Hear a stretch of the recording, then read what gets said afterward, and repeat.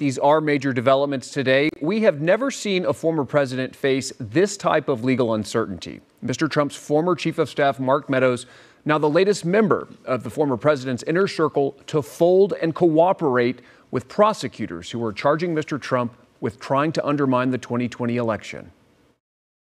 He was former President Trump's last chief of staff and one of his most ardent supporters. But tonight, Mark Meadows has been granted immunity in exchange for grand jury testimony against Mr. Trump in the 2020 federal election interference case. ABC News, first to report Meadows, has testified before a grand jury at least 3 times. Meadows reportedly told the grand jury that he informed Mr. Trump his claims of widespread election fraud were, quote, baseless, and that he was being, quote, dishonest with voters when he declared victory on election night.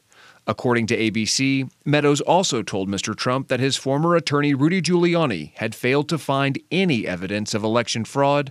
All this after the Supreme Court denied the former president's election challenge. Special counsel Jack Smith has charged the former president with trying to overturn the results of the 2020 election and obstruct the certification of the electoral vote, which culminated with the January 6th attack on the U.S. Capitol. It really is extraordinary that those who are close to Trump and who are providing him with legal counsel and political counsel are now accepting that they committed criminal wrongdoing and are testifying under oath against him.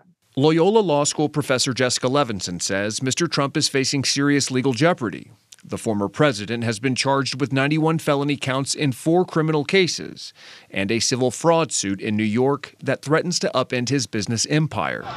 Michael, can you say a couple words here? Former Trump attorney and convicted felon Michael Cohen testifying Tuesday against his old boss in a Manhattan courtroom. Prosecutors say Mr. Trump and his company broke the law by grossly inflating the value of assets like Trump Tower. A judge has already determined the former president committed fraud by inflating those assets, but sent other related claims to trial. How do you plead to aiding and abetting, false statements and writings? Guilty.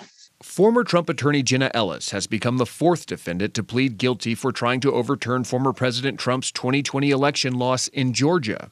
In exchange for her cooperation, Ellis has accepted 5 years probation and $5,000 in restitution. If I knew then what I know now, I would have declined to represent Donald Trump in these post-election challenges. 3 others who have already pleaded guilty include former Trump attorneys Sidney Powell and Kenneth Chesborough, as well as bail bondsman Scott Hall. For his part, Mr. Trump maintains his innocence, continues to make false claims of widespread election fraud, and remains the leading Republican candidate in the 2024 race for the presidency. It also appears former President Trump's best defense is winning re-election. I think he and or others in his orbit believe that the best way of beating back these cases is to win the election, because then he will be president. He can try to direct his attorney general to drop the charges, and or he can give himself a prospective pardon.